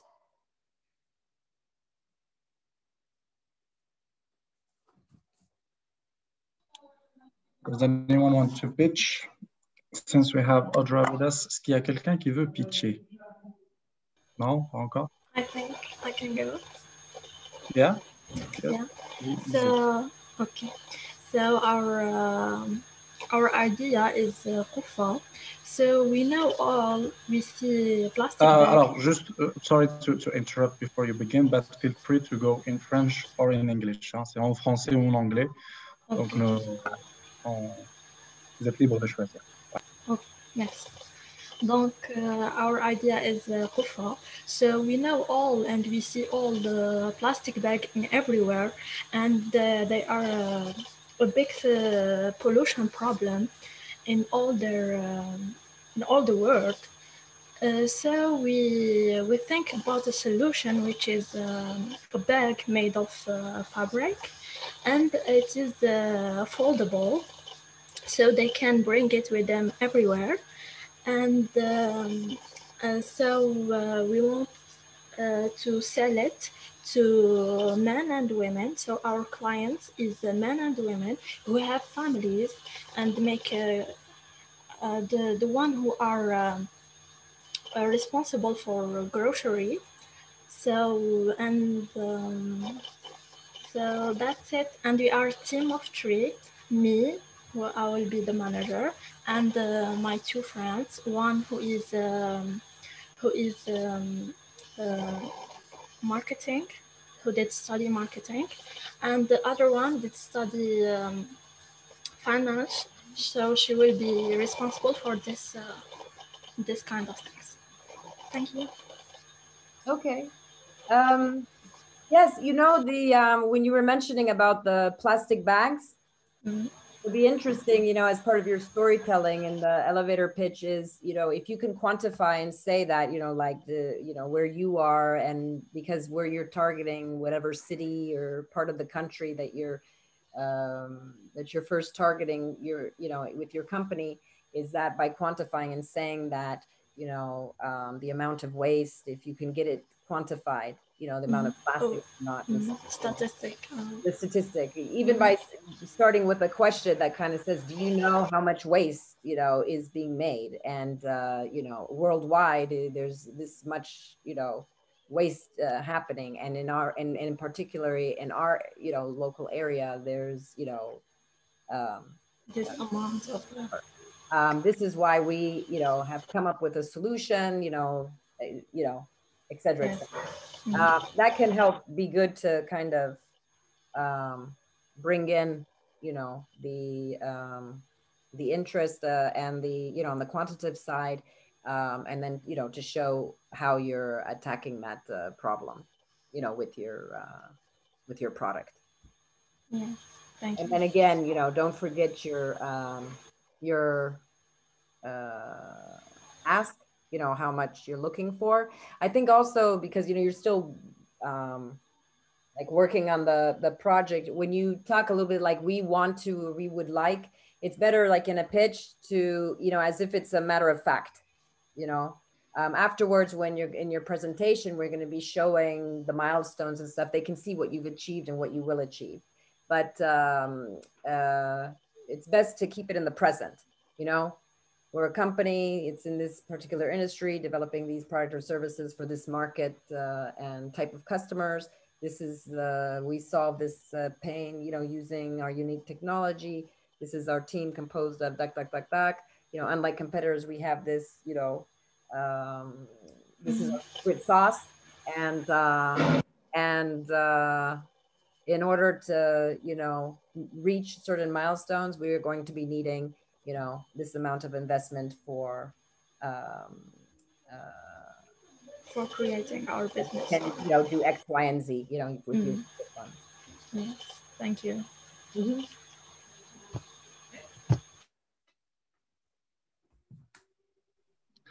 Is there any other questions? Since I think that we will take the last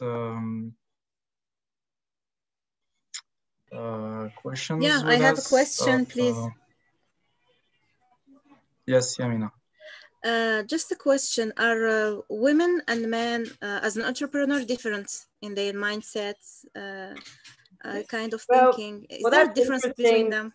Yeah, I mean, I had made a panel where the topic was, why does it pay off to invest in women-led companies? And the thing is, the mindset, yes, is a little bit different in the sense of is the way you pitch. You know, when men pitch, you know, they present and show, you know, the figures, they show the ambition, you know, in where they want to go to 3 to 5 years. And even though it may be, you know, over ambitious, it does make the investors dream or feel like, hey, this could be the next unicorn. Women are more like risk adverse in the sense that they're afraid to say where they feel they may go because they feel they'll be held liable later. And the thing is, these are still assumptions, you know, and all. But actually, women, like when they're giving their financial figures, they'll give like what will happen in 3 years. And actually, they will say like in 576,033 cents. And actually, they will be 576, you know, thousand euro in 3 years. But the thing is, by, you know, not showing enough ambition in the project and by staying modest and feeling that they don't want to feel accountable later if it doesn't, I mean, that's part of entrepreneurship, you know, like you can have these great pro forma statements and provisions and things can change in the market and, you know, and you may not be where you said you were going to be in 3 years, you know. That's part of also investors, you know, are just working with, you know, the information and you know and on the resources they have, but and so usually like investors actually they decrease 30%, you know, for male, you know, forecasts and increase 30% by women. But when you say like, does it like for like actually even male investors, you know, investing in women, is that in their portfolio, they like to diversify portfolios because they want to go for that one unicorn that they feel like, hey, this one can really make it. And then because they know women have more sustainable businesses, you know, it's not going to make you dream, you know, you will, but you know, it's a company that will grow and invest, but it may not be the big unicorn. They want to diversify their portfolio, so they know that usually what a female had pitches and where she says she's going to go, usually she will. So even if it doesn't make one dream, or they're not going to make like 20 times more, they know that, okay, we can still make 5 times more, and we know we will make 5 times more. But it's that mindset. That's why I say, like, to those that, I mean, still, a man is a man and a woman's a man. And that's why, I mean, God made man and woman, and you don't want to change that. But, and that's why at the same time, when they say, like, you know, well, how should women be more, you know, like dominant or whatever? No, I mean, it's more like they just need more, you know, sometimes women in entrepreneurship, more mentors, you know, to help, you know, to take more risk, and to, you know, and to feel that, you know, they can take more risks to, you know, achieve specific objectives. That when we say mindset also is that, like, a man can look at, you know, like in an interview and say, okay, you know, this is what they want for this position, and they could be missing 5 other things, and they'll still take the job, because they'll say, okay, I pretty much have the majority. Okay, you know, we'll see when I get there, you know, the other, but I'm pretty much qualified for this. Or one, they'll see that they're missing those 5, and they will focus on those 5 missing and say, oh no, I can't take that job because I don't have these 5. So actually, it's more in the mind of the woman that, you know, actually misses out on these opportunities. Actually, it's themselves, like their own worst enemy. You know, because one last thing to say was that I had a female entrepreneur. She was pitching to our investment group. I was the only woman, you know, like there was like 10 other men, and it was a really good pitch, but her presentation wasn't taken. And then I met her a year later, and you know, she stopped her company, and I said, why? And she says, well, I didn't get the investment, but they were all gray-haired men in the investment board. And I said, yeah, I was there. I wasn't gray, but I wasn't, you know, I wasn't a man. And she said, yeah, but, you know, obviously I'm a woman entrepreneur. And I said, no. I said, the reason why they didn't invest was because they wanted to have an investor to a company to coach the project, to prepare them for the present, you know, for when they're presenting to all investors. And they couldn't find someone in big data. And nobody else felt comfortable. They felt like you could be the next Google, but they felt that they couldn't find an expert that knew about to take the project, to see in due diligence if everything would be right. And they were looking everywhere in the investment group for, you know, someone to take the project with the expertise in big data. And that was the only reason, you know, they didn't. But you see, and she actually was giving like good figures in her presentation. But you see, instantly, you know, thinking that was why she wasn't invested in. It was for completely, you know, the wrong reasons. And you see, actually, she should have asked, you know, more like, okay, what is it that, why my project wasn't taken, you know? Okay, but, so women tend more to feel insecure. Yeah, they tend more to feel insecure about. Yeah. In the opposite, men are more secure and more confident than women. Well, see, again, that's why, like, when I was saying, you know, men, if you go way back to almost prehistoric, you know, men were the hunters, exactly, you know, gathering food, and the women were at home, and they were actually, you know, making sure there was enough, you know, ration for the food. They were actually being ones organizing from the home. So you see, that's why, like, very good on those aspects. But you see also, like, if the man didn't come with the food, there'd be no food. So, I mean, they went out and did what they had to do, you know? Yes, okay, thank you. And actually, this will lead us to the importance of the feedbacks. As you said, Audra, after we finish a session with investors or business angels, it's really important to get feedbacks from them to know why we are accepted or why not we are accepted, to not get any mistakes. Maybe my project isn't great, or maybe, as you said, they don't have the expert that they need to invest in you. Maybe they don't have the knowledge. And we thank Yamina also for bringing the topic about female population in the entrepreneurial world. And that's also, it's really important to talk to fight the unconscious bias, because we have a lot of thoughts about female, men, who will be successful, but the most important part is the result. So beyond the sex part, the sex topic, we can say the results are the most important part. So thank you again. I invite all the participants, if they have any extra question, to send it in the chat. If not, we call Sofiane or Karim.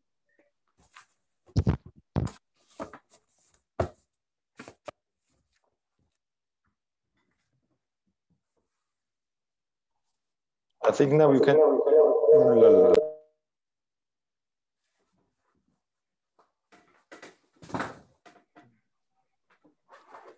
I think now you can hear me, huh? Mm-hmm. Yes. Yeah.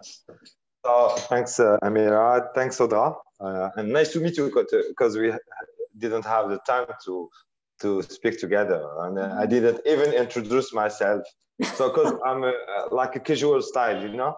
This is Friday in Algeria, and even I'm still in the office. So I'm Karim. I'm the founder of Brenco, of the incubator. Okay. Yeah, I am the one. Okay, nice to meet you. I am the one behind this story. I'm really happy to have you with us. And I heard all the things starting from 2 p.m. So it's now 4.5 p.m. So it was 2.5 long hours, but very interesting. And I think all the participants had the chance to hear you and to share with you and to see Yamina.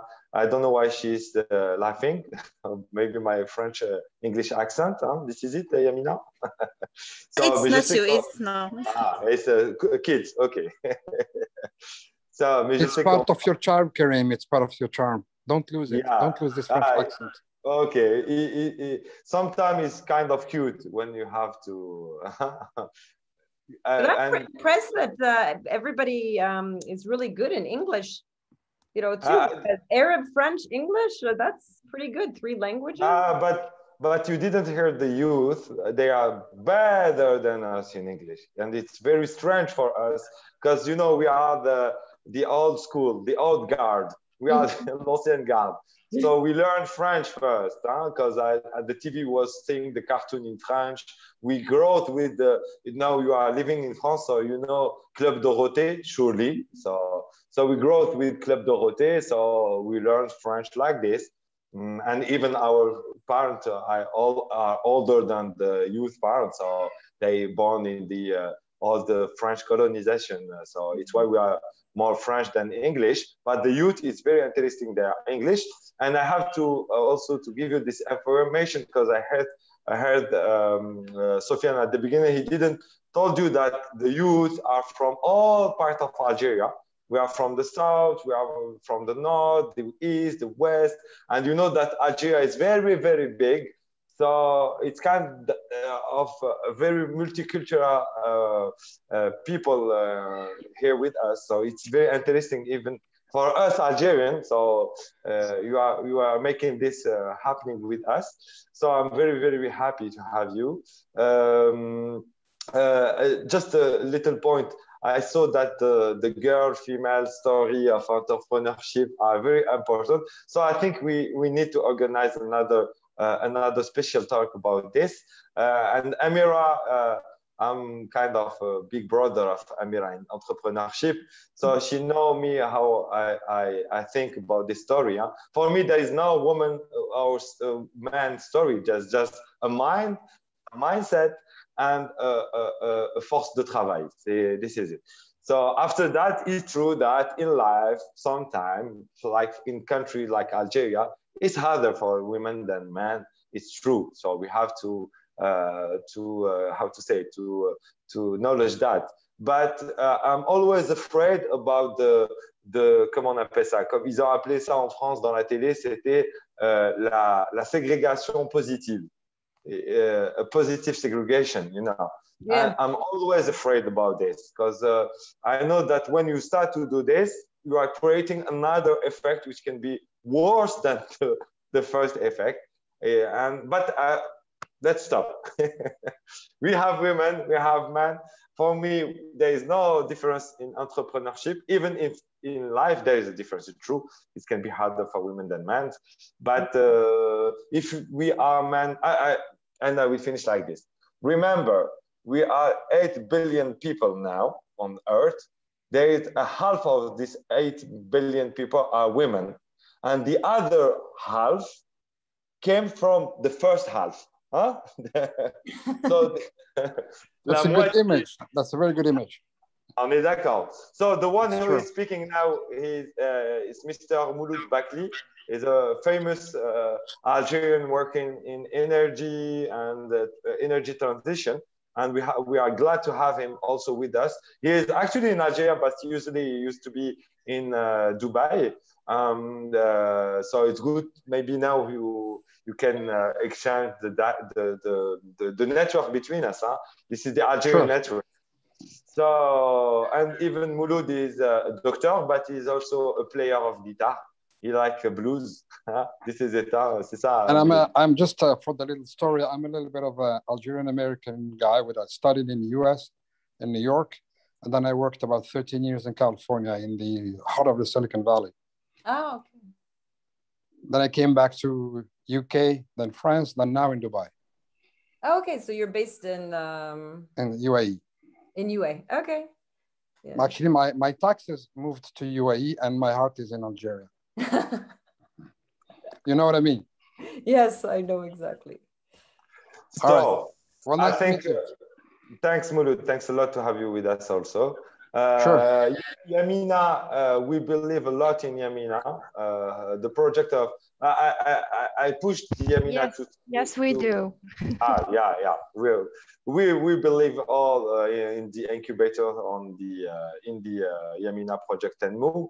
So I pushed Yamina to pitch very fast because you are a business angel, and I always think that when you have a business angel, don't miss the thing. So try to pitch always. And also, I want to mention that Yamina, she's really creative in her strategy, marketing strategy, and she has a lot of amazing videos. We wanted to share it with you so you can see the process. And she filmed it with really cool, cool music and editing. It was great. Maybe I can share when you are talking. So continue, Karim.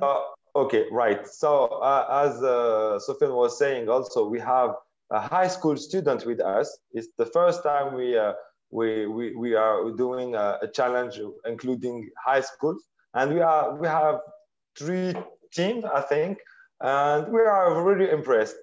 They are really good, and I think they have all the chance to meet the challenge and maybe to be in the final. Again, thanks a lot, Audra. You are seeing the video of Yamina, which is a TikTok user, as you can see. So I don't know, شبيبة ولا عندكم سؤال الأخت الجميلة أودرا؟ ما باليش ولا حشمتوا تهضروا باسكو باينه باش تشوف بلي أودرا صح نعرفوا نهضروا بالعربية. يا أخي هكا. Donc, s'il n'y a pas de questions, donc, I was just saying that I'm speaking, je suis en train de parler en arabe pour permettre à Audra de voir qu'on sait vraiment parler en arabe. No, actually, I had a very little question to Audra, but very, very briefly. I put it in the chat, but I don't think you saw it. Actually, it did happen to me a couple of weeks ago where someone in one of the phases of the investment, they came saying they would pay with Bitcoins, with Bitcoin money. Did you have any this kind of cases in the past, or how do we treat that? Is this something becoming common and more or not? Well, I think it's like for the moment, the networks I'm involved with aren't actually. It's interesting because in the Middle East, you know, in Dubai, Bahrain, and all they're actually developing more in crowdfunding platforms and things with the Bitcoin. like in France, you know, they're very kind of slow on how, you know, to introduce that in networks. So for the moment, you know, it's like how to structure that with, you know, to use as investments, you know, with the traditional way of investing. It's now under discussion about how it can be done and how, like, to introduce that to investment networks. It's like the beginning of the process, I'll say. Okay. All right. One other thing that I've seen is yes, sir. Sorry. Just a thing. There is what we call the ICO, the initial coin offering. So it's a kind of levée de fonds used by the startup in USA since I think now 4 or 5 years. So they can raise money. And that is why, I mean, yeah, exactly. So that is why I'm asking the question, because in one of the startups I'm involved in, a guy actually from UK, he came with this idea that he wants to put, I'm not remembering, there may be 300k euro or pounds, sorry, in Bitcoin's money. But we were like surprised. But anyway, so just by curiosity.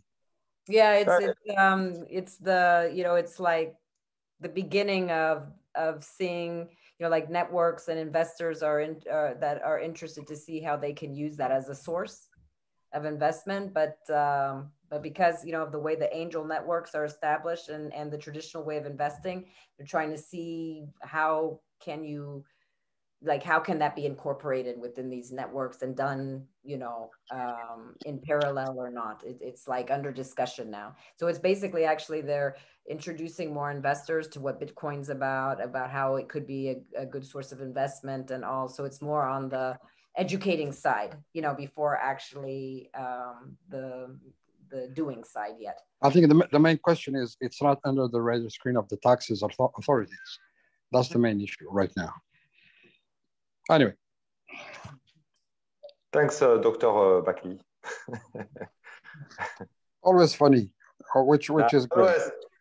Always when I used to call someone doctor, I feel myself. I know. I don't take it necessarily as from anyway. Doctor to another, so it's okay.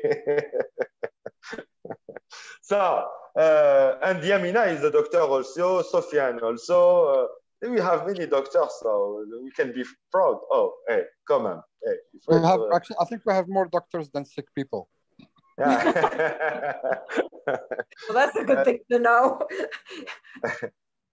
So again, thank you a lot, Audra. So we are really happy to have you with us.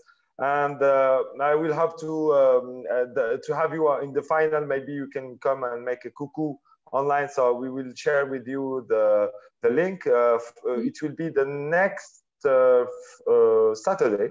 So Saturday 27th. We will be in the south. So we will be in the desert. And the final will be there. And we will hold there the 8 teams we will tomorrow select with the nice jury. So, thank you. Et Sofiane, maybe tu veux ajouter quelque chose? Sinon, on laisse le dernier mot à Audra. Non, moi, je voulais juste la remercier. Thanks again, because it was really, really easy to reach out with you and to accept our invitation. Thanks again, and thanks for sharing. We were planned to have 1 hour talk, and we are almost done. Yeah. So again, thanks for your generosity. Thank you very much. You're welcome. You're welcome. With pleasure. And thank you. I wish you guys all luck. You know, Sofiane can, you know, if some of you want to work on that elevator pitch formula and send it to me for me to give you like a few remarks, you know, before your challenge, feel free to do that. Thanks a lot. To take a look at it. Thanks a lot. And we will share the live on YouTube, so you will have these nice faces to share with your friend that there is nice people in Algeria. Huh? Thanks a lot. Thanks a lot. Okay. So see you. Bye-bye. Okay, have a good weekend. Thanks.